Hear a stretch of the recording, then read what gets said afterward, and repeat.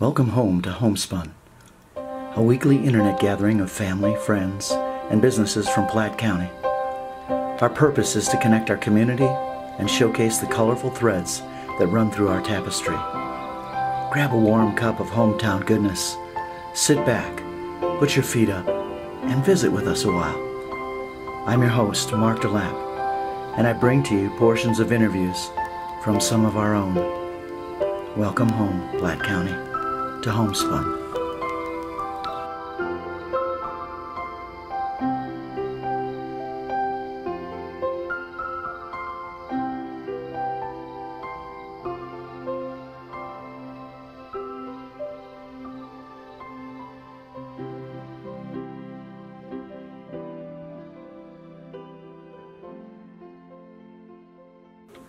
All right, we are here today with Malcolm, and can you spell your last name for me, Malcolm? Ervin, E-R-V-I-N.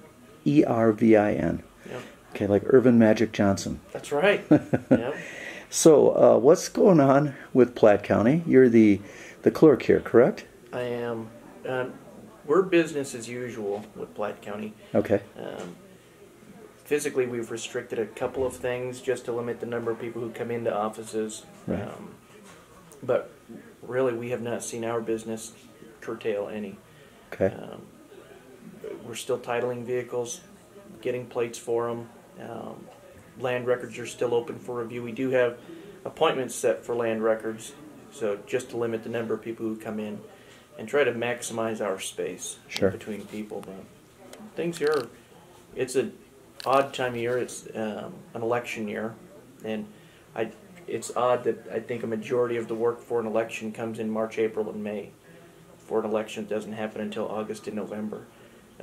It's budget time in a year that there's a lot of uncertainty when it comes to budget. So especially now with the coronavirus. That's exactly right. So, your office is not really being affected as far as the coronavirus itself, as far as people coming in and going out, but it is going to be affected as far as budgets go. What's going to be different about the budgeting here? We've already noticed a small dip in sales tax. We had our lowest collection in March that we've had in 2 years, and the state of Wyoming believes that trend will continue. The governor told us to expect a significant reduction. The word significant bothers me, but he told us to be prepared for a significant reduction in sales tax and distribution from the state. With oil prices going negative, the state of Wyoming feels that a lot of our funding comes directly from the state of Wyoming. And so if they're hurt, we're hurt. Okay. So it'll be an odd year. I think we'll see revenues down. And Platte County's always done a fantastic job of budgeting conservatively. And this year will be no different. It'll probably be the most conservative budget proposed. Just because there's so much uncertainty. Sure. Hopefully we're all wrong and things come back and boom. Right. But being conservative, you have to be a little bit pessimistic that the economy will open as strong as it once was. I think we'll get back there. It just may be some time. So this fiscal year, I need to be very careful in what I propose. Sure. Well, the trickle-down is going to be affecting everybody, and it's going to be affecting everybody in a lot of different areas. We're getting reports out of the Midwest and even out of some of the beef-producing plants that they're having to put down animals because they don't have enough workers to take care of that. And so here we are in a country that sometimes scrambles to feed people like the homeless and everything else, and we're going to start putting down literally millions of animals because we can't have anybody that's there to process them. That's going to drive our economy crazy as far as our costs. Costs are going to go up in a lot of different areas. How's that going to affect us here? I think the nice part about being a rural state is you're somewhat isolated, and I think the state of Wyoming's been progressive when it comes to the meat market. Now you can buy locally. It still has to be from a certified slaughterhouse, but at least now we can buy from people in our surrounding area. There's a number of families in Platte County who are selling locally raised meat, and so I think if anything, that may benefit places like Platte County, Sure. where we've got a strong ag industry. We've got dedicated people who have the workforce. They've just never had the market, and now they have the market. So I think that I don't think Platte County will be negatively impacted. I think actually you can see Platte County become positively impacted. So it might work opposite for us. I'm doing a story right now and working with the people from the Food Coalition here, which is trying to get people to use our local producers, our small and medium range producers. There's 2 vistas that are working on that right now. In fact, we're going to do a story with the Dean of School of Agriculture from the UW next week, and we're going to go to Laramie to catch that story. But I just did a story of the Western Harvest on the Food Coalition. I never thought about that until you said that, but we may actually benefit and have to go in-house, in-state, keep our dollars here. Can you see any other advantages to this? You know, actually, our treasurer and I have talked about this quite a bit, that I think what we'll see are more of an isolated approach when it comes to shopping. I think what you'll see are folks focusing more on shopping locally, hopefully, and keeping their dollar in Platte County. One, those are the people who support your baseball team, your football team, wrestling program. They're the ones who employ your friend, your spouse, and so I think you'll see a community like this that is tight-knit want to protect them. And so I think that'll be their way of protecting. But I think you'll see some isolation. You don't want to go to more populated areas. More populated areas are where we're seeing these sorts of pandemics boom. But Right. rural places like this, they don't. So I think you'll see people stay a little bit closer when it comes to shopping, hopefully. Right. But I think this, obviously, nobody would ever have wished this, but I think in the very end, Platte County's well positioned to come out stronger. There's a program called Wild Fresh. Leroy Johns out of the Extension Office really heads it up. He's been pushing for sourcing locally grown vegetables and fruits for a long time. Right. And so I think you'll see programs like that gain in popularity, the local meat market, and our local retailers. I think you'll see them be a little bit better protected now. Sure. The thing that I'm seeing here too is we have a community that's really pulling together as far as supporting the local establishments like the restaurants that are shut down right now. A lot of people driving through, still supporting these restaurants to keep them open. And I think it was Gina Vineyard who said, you know, we want to make sure that these businesses are still around after the coronavirus is dwindling. We now start to hear some kind of adverse reports from people who are saying that they're expecting a second round of corona. I don't know if you've heard that or not. This fall, that's supposed to be even worse. So if that happens again, is it business as usual here? I think it's business like you see it today. I don't know if we ever go back to usual or normal. The human race is incredible because it's incredibly adaptive, and so it does whatever it takes to survive. And so I think we've done a very good job. And one reason we live here is because it's rural, and that's protected us against stuff like coronavirus. It will get here. It will affect people we know, but I think that you nailed it. We pull together and we do what's right, not just to keep people afloat, but do what's right to make sure that that spread is slowed down. Sure. This community, I hope you've seen it so far, they do pull together when it really, really matters. Absolutely. And that's all 5 municipalities do it, and the unincorporated areas, all of them are so good about being there for one another. Absolutely. I think another thing that I find out about this community is, you know, some communities you come into and, you know, if you don't have a name on a tombstone in the cemetery, you just never feel like you're accepted or a part of the community. I don't see that here in Wheatland. Everybody has just literally opened their arms to me as somebody new to the community and really been welcoming to come in and to really be a part. What's different about Wheatland that we don't see in a lot of other cliquish communities? Well, and we've been accused of it before.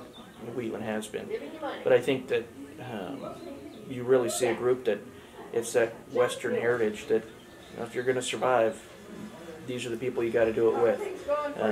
And it's not just Wheatland that's inclusive. It's all 5 towns in the county. Every one of them is so good about this is the community. And if you're here, you're a neighbor, we care about you. I truly think that it's just that Western heritage that if you're here, may not necessarily love someone, but you're still there to help them, support them, and make sure that they go through it with you. It's a fantastic community, Platte County is. Yeah, you kind of feel like you're never alone here. Okay, now, as far as your office goes, and as far as Malcolm goes, what do you do here in Platte County? What do we do for business or for enjoyment? Well, what do you do here? What is your job description here as a clerk? So the clerk, it's interesting. I think every time the state of Wyoming designs a new process, they say, well, the best person to give it to is the clerk. If you go through the statute book, there's a number of pages dedicated to what the clerk's office does. Most notably, we conduct the election. I think that's our probably our most important role we play, but we only get to do it every couple of years. And so we conduct the election. We most people will know us because we issue their vehicle title. We record all security agreements for vehicles. So when you buy a vehicle and you finance it, the information's here. We're the safekeeper of that information. We're also the safekeeper for all property records from the beginning of time in Wyoming until today. All the deeds, mortgages, they're all recorded here. We set the budget. We recommend a budget to the commissioners once a year. They're the ones who set it, but we're the chief budget officer in this office. We issue marriage licenses. I'm telling you, all sorts of different areas. And the girls who work here are fantastic because they don't know just one area of it. They know all the areas. You go somewhere like Laramie County, Natrona County, they know, they have people dedicated to titles, they have people dedicated to security agreements. Not here. Our folks do it all. It's like you guys are cross-trained here Oh, for yeah. a lot of different areas. Coming into a new community, if somebody was wanting to come into Wheatland, let's say vehicle licenses, license plates, how competitive are you guys compared to going to another state? I hear that it's quite expensive coming in and getting plates on a vehicle. Yeah, and plating is actually at the treasurer's office. They're Sure. the ones who take in all the license plate money and issue registration. We're just the ones who say you own it. Okay. So we're the friendly office. We charge you a little bit to show that you own something. But Wyoming registration is a little bit higher, absolutely. The trade-off is no state income tax. Okay. And so our property taxation rates compared to other states, much lower. No income tax.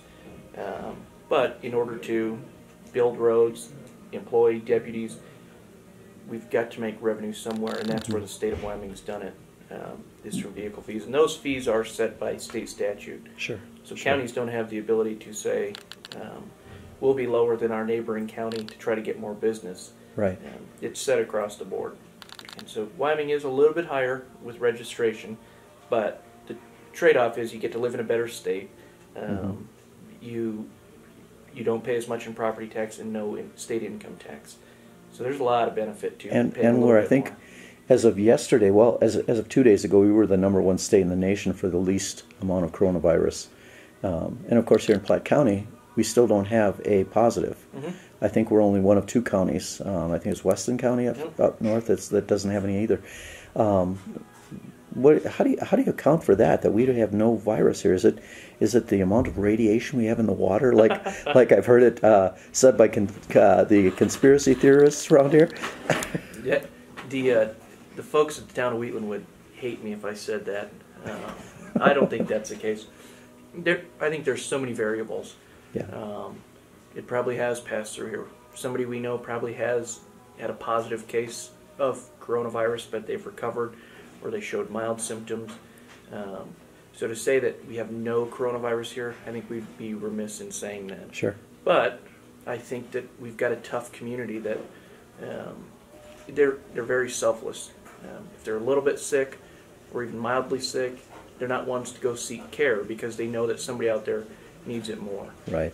And so that's what I attribute. And Weston's a lot the same. Call it stubborn, if you will.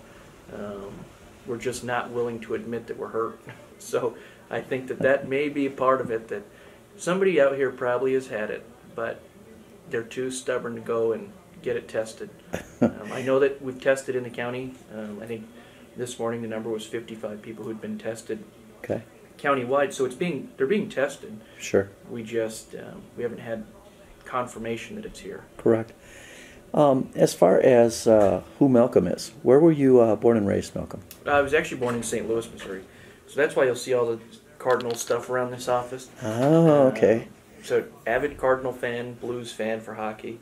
So you don't get along with the Chicago fans too well? Oh no, one of the folks who works in this office is a big Cubs fan, so. Oh yeah, that Cubs Cardinals rivalry is huge. There's a little bit of trash talk. Sadly, we can't really do it right now because there's nothing to trash talk. Neither team gets to play. Yeah, exactly. We, my family's actually been here, fifth generation Platte County resident. Okay. So my mom's side of the family's been here for 5 generations now. My dad's side, they came out when the power plant was being built, so they've been out here since the 70s. We moved back out here when I was 3 years old, so I've lived in Platte County ever since. I took a short hiatus to go to the University of Wyoming, and then I think everybody who grows up in a small town feels like they've got to get out at some point. So I did. I went to Denver for about 18 months and realized this is where you want to be. So I made the decision to come back. I think that's the right way to do it, rather than just stay. I've made the conscious decision to come back. Sure. So it's my choice to be here. I don't feel trapped here. This is where I want to be. That's why I ran for this position, was to make sure that if I'm going to be here, I'm going to try to make the most positive change I can and positive influence throughout the county. Because I've got family from Glendo, Guernsey, Wheatland, Chugwater, Hartville. So my family lives here, my friends live here. I want to make sure that this is a place they want to live. Born to the breed here in Wheatland, Wyoming. I know what it's like to grow up in a small town in Wisconsin and then go off to see the world, so to speak, which sounds like what you did too. I mean, I went to the University of Wisconsin and then worked in Chicago and Los Angeles and Minneapolis. And I can tell you, if I had to spend another 4.5 hours in a traffic jam in Chicago, I probably would have decided something seriously wrong happening in my life. But coming home to Wheatland, it's really like coming home. I mean, there's nothing like a small town. And people say, well, why? You know, they ask me, well, you know, you could write and, you know, if you had offers and to go to Dallas or to go to some of the bigger venues, and I've been to the bigger venues. But you get to a point in your life, I think, where you just want to come home. You just want to come to that small town that embraces you and says, you know, you're a part of this community. And I think that is, you know, coming out of Denver, even, you know what that's like, coming from the large hub where there's a lot of culture, and you know, Thursday night you'll get to go to the symphony, and then on you know, the weekend you'll get to go to watch the Broncos play and things like this. So, you know, we find that in the bigger city, and people say, well, geez, a small town. He said, and somebody said to me last night, I said, well, I'm really rural, and I said, you don't know what rural is until you have to go 60 miles to a Walmart. Yep. But I thought to myself, you know what the advantage is? I have never, ever lived in a place where I could get in my car and drive 85 miles an hour to go to Walmart. Yep. It's absolutely. the only place that I've ever lived that I could do that. Absolutely. And the worst traffic we'll ever have here is if the train blocks one of the crossings in town for a couple of minutes, you may be delayed 5 minutes. Oh, I know. That's about as bad as it gets. Sure. My daughter said in Minneapolis the other day, she goes, Daddy, she says, you're going to live in a small town again? I said, yeah. And I said, well, how's your day going? She goes, oh, Dad, that Minneapolis traffic. This morning I was stuck for 6 hours in a traffic jam and a couple wrecks. And I said, yeah, I said, it was rough for me this morning, too. I said, I was stuck behind a tractor. And I said, Took me almost 3 minutes to get to work. Yeah. She just looks. She just says, "I hate you, Dad." Yeah, yeah, absolutely. There's a lot of benefits. I Yeah. mean, you're right. We may not have the culture, the number of things to do that you do in a big town, but in a county like this, there's so much to do, and we still have each other. Right. So I never felt more alone in my entire life when I lived in Denver. Big city, and you just felt isolated. Here, I think it's just a big community and a very big family. I think I wrote that in my first column and answering questions to people of why the small community. And I thought to myself, I know watch that sun go down for the first time here in Wyoming over the mountain. And I mentioned the fact that I'd seen a lot of sunsets out in Los Angeles, and I can't remember one of them, but I'll remember the first one that I saw here in Wheatland. Absolutely. And it's just kind of an awesome thing to realize we have a mountain in our backyard, and we have people that we have here. So you went to UW, and then came back home to Wheatland. What's the future for Platte County in your eyes, Malcolm? You know what? Platte County really is unchanged, and I think that will continue. We're in primarily ag county. We'll continue to farm. We'll continue to ranch. It's highly unlikely we ever find minerals here, like coal, oil, or gas. So I think we'll stay consistent, and I don't know if we want to change that. So I think the future, I do think Platte County will grow. We're seeing a number of people move into the county, appreciating how rural it is, but I think we'll continue to be rural. I don't know if there's a whole lot of change coming down the interstate for this place, but I think that's the way we like it. If there is change, we can only take it incrementally. Yeah. I don't know if we could take a big change all at once, but the future of Platte County is good. Right. If it stays much the same, we'll be happy. We'll keep the romance of the cowboy alive here. That's right. And, that's right. And the idea that if you want to be a cowboy, come to Wheatland. Yep. And Yep. There's been talk. Don't know if you've heard this or not, but rumors of some feedlots coming in, more feedlots coming in. Good or bad for the area? I think you will see it with being able to sell locally sourced beef or any locally sourced meat. I think you'll see it become more prevalent. I'm torn. It's obviously good for the economy if people come in and bring jobs. So I don't know. I think you're always going to find a positive. You're always going to find a negative. Hold on one second, Mark. All right, Malcolm, it's been just an honor talking to you, and glad to come on into the state of Wyoming and get you here hooked up on our digital web-based show called Homespun. Very cool. And so those of you that are tuning in, this is Malcolm Ervin, right? Yep. And the county clerk here in Platte County, and we appreciate you taking time with us today. And we'll press on through this virus or through anything else. And again, we need to have a slogan. If you want to be a cowboy, come to Wheatland. That's right. I appreciate it. Thanks for thinking of me. Yeah, you bet. I don't deserve it, but I appreciate it. Okay, so thanks. Thank you. All right.